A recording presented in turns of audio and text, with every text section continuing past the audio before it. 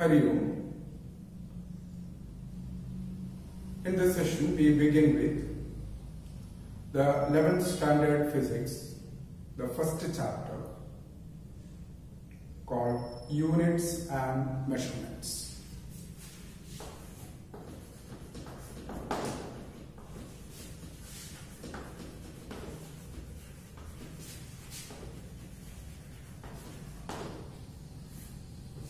Units and measurements.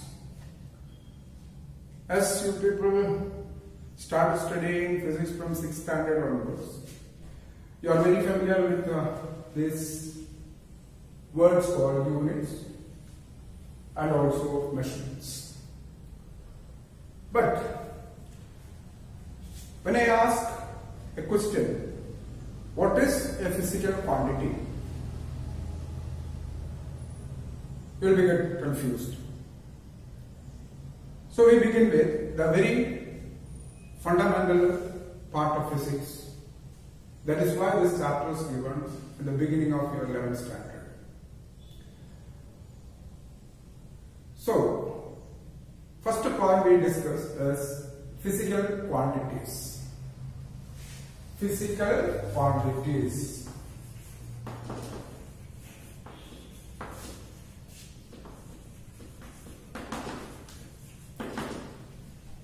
What are physical quantities? It's very simple. Anything that can be measured directly or indirectly are called physical quantities. Definition you understood? It's very simple. Anything that can be measured directly or indirectly are called physical quantities. Examples you got many. Let's start with quantity: mass, force, pressure, momentum, area, velocity, length, height, like that, time, like that. Anything that can be measured is called physical quantity. But in that statement, one point is mentioned: directly or indirectly. This is because in physics we are dealing with the macro system, that is very large quantities that can be seen, that can be tangible, touch and feel. That are called macro systems. And we will be dealing with micro. But nowadays we are going further, low value called nano systems. So those quantities cannot be measured directly, so we go for some other experiments and some indirect method for measuring it. That is why in the definition we gave directly or indirectly. For example, measurement of radius of the nucleus. You cannot do it with a meter scale or a centimeter scale. You cannot. You will be depending on some other units. So, quantities understood. What are physical quantities? We understood. And these physical quantities are divided into basically two categories. Basically two. They are base quantities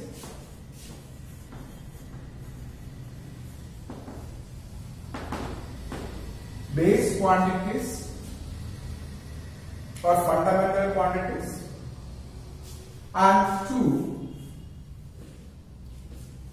derived quantities.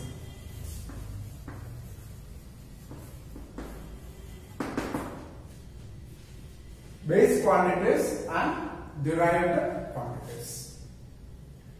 Base quantities are very limited, that is independent, and actually there are 7 base quantities we have to discuss, or we listed 7 quantities as base quantities.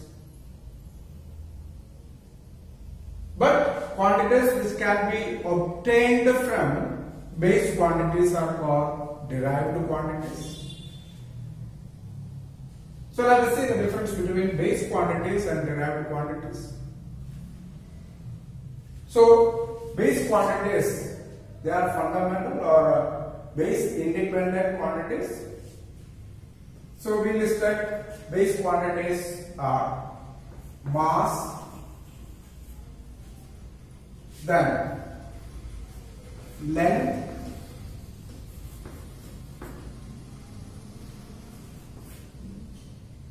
then time,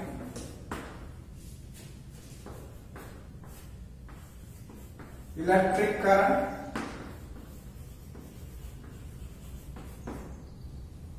then temperature,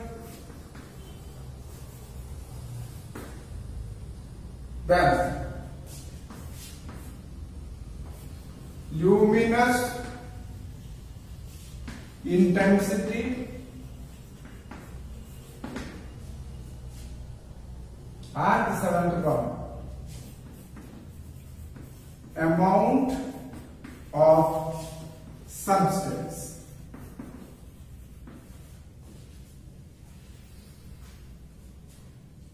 You are familiar with the quantities except these two. Mass, we know. Mass means you will be confused with it. When I ask for mass, you will be defining weight. Mass is the amount of substance contained in a body or quantity of matter contained in a body. Length. This length includes basically length, breadth, height. All these things are coming under this one. Time, very familiar. But to define time, it is very difficult. What is time? Duration only you see. Time duration means the time lag between two consecutive events.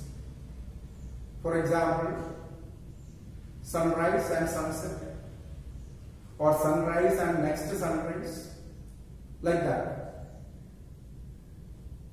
Then electric current, flow of charges constitute electric current. Temperature, temperature is the state that measures the hotness of the body. Then luminous intensity comes as relating to light. Intensity of light is taken as luminous intensity. Luminous means lighting, giving out light. Then amount of substance. What is amount of substance? This is coming in chemistry as we measure the quantity of gas. Mass of gas not is measured in what? Kilograms and all. Then we take another separate unit called mole. That mole represents what you call amount of substance. Now these are the 7 fundamental quantities you are supposed to understand. Now any quantity which are obtained from these fundamental quantities are called derived quantities. So after noting all these 7, you have to by heart this one. And let's go for examples for derived quantity. Derived quantity also we can study from your previous knowledge. For example, speed is the distance traveled by time.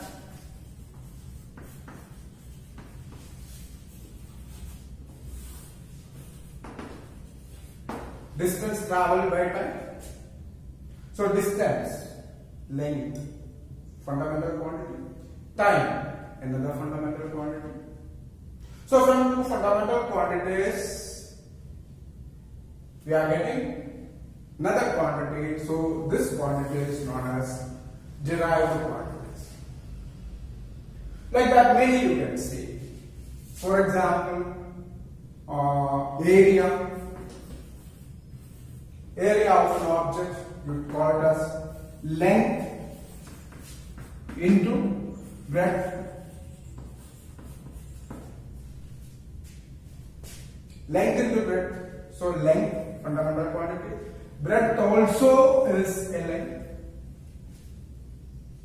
So when you have two lengths, one greater than the other, the greater one we call it as length of the body and the lesser one we call it as breadth. That's all.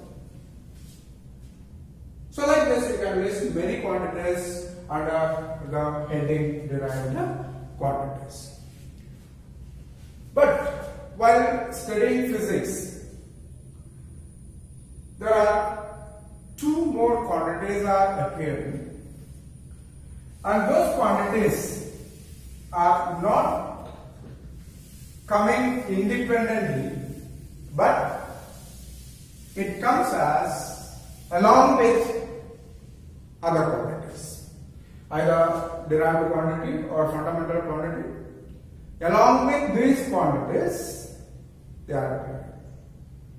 And those two quantities are plane angle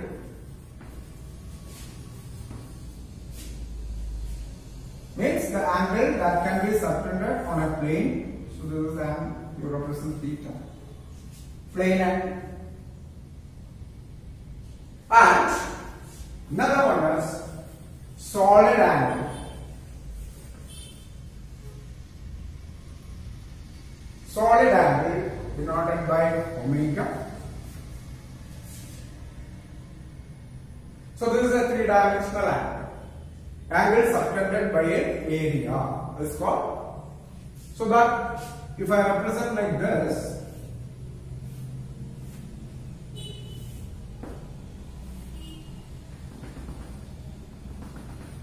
so at this particular point there will be an angle coming that is subtended by this particular area. That angle is called what? Solid angle. Conical angle you can see, or three-dimensional angle you can see. So these two quantities are listed under supplementary quantities. They come along with other. So only two supplementary quantities. So what are the things we understood from this one? Physical quantities, classification of quantities, base quantities or fundamental quantities, derived quantities, then supplementary quantities. Okay? So this are the starting point of this chapter, physical quantities. So we continue the session, and the next session we will be discussing units. Okay?